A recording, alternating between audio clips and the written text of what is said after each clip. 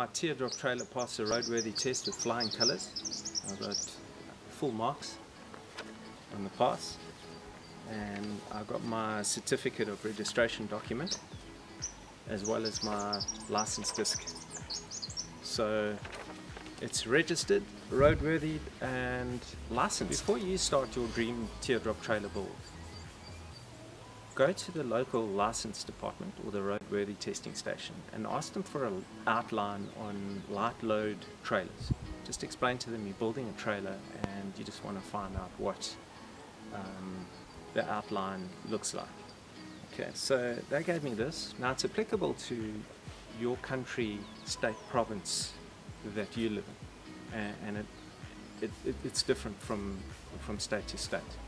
So get the outline, and that tells you what you need to do in preparation for the roadworthiness. So what I had to do after my build is put this reflective tape on certain places on the trailer. So on the sides, at the back, and also reflectors.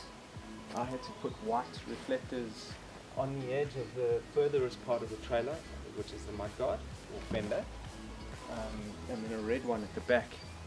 And on the very back, I had to put a chevron or triangles, reflective triangles.